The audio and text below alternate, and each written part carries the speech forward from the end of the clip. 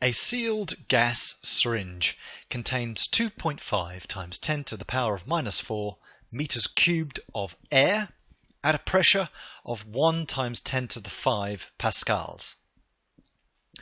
The plunger is pushed in until the volume of the trapped gas is 1.6 times 10 to the power of minus 4 meters cubed.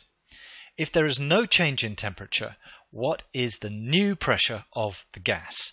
And we're going to use list equation solve state to structure our calculation, and let's have a go at this. So first of all, let's make a data list. What do we know?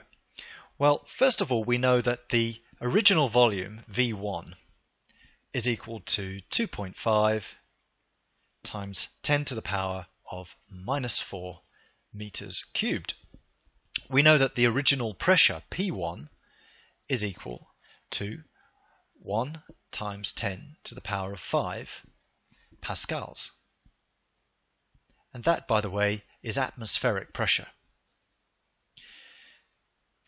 Once we've pushed the plunger in and we've compressed that gas a little bit, the new volume, V2, is 1.6 times 10 to the power of minus 4 meters cubed. And the new pressure, that's what we're trying to find. So that's our question mark, and that's going to come out in pascals if we're using pascals here. And the question is, what equation are we going to use? Now note that the temperature is kept constant. And if that's the case, then we know that this must be Boyle's law, which relates the pressure and the volume together at a constant temperature. So the equation we're going to use is that PV is equal to a constant number, and we'll use the variation of this equation, which is P1 V1 will be equal to P2 V2. That's Boyle's law. So pressure times volume in the first situation will equal pressure times volume in the second situation. And it might be a good idea here to rearrange this. Because we're looking for P2, let's divide both sides by V2. So we can say that P1 V1 divided by V2 is going to be the pressure that we're looking for. So now all we need to do is put the numbers in.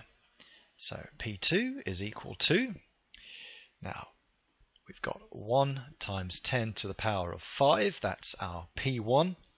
We're going to multiply that by 2.5 times 10 to the power of minus 4, that's our V1, divided through by V2, which is 1.6 times 10 to the power of minus 4. Put that into your calculator, and we've got P2 equals 15625, and that's going to be in pascals. Now, at this point, we need to put it in a form which is a little bit more readable.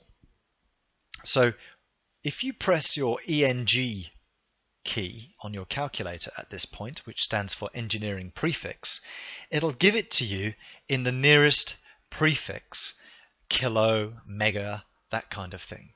And if you do that, you'll find that we get 156.25 times by 10 to the 3, and that'll be pascals. So we could leave it like that. However, our starting data is only 2 significant figures at the most, so we should really round this to 2 or 3 significant figures at the most. We would have to round this to say 156. The times 10 to the 3 stands for kilo, so this is kilopascals. Alternatively, you could write it in standard form, so it would be 1.56 times 10 to the power of 5 pascals. Either is absolutely fine. So that's a calculation involving Boyle's law that pressure times volume is always a constant as long as the temperature is kept constant.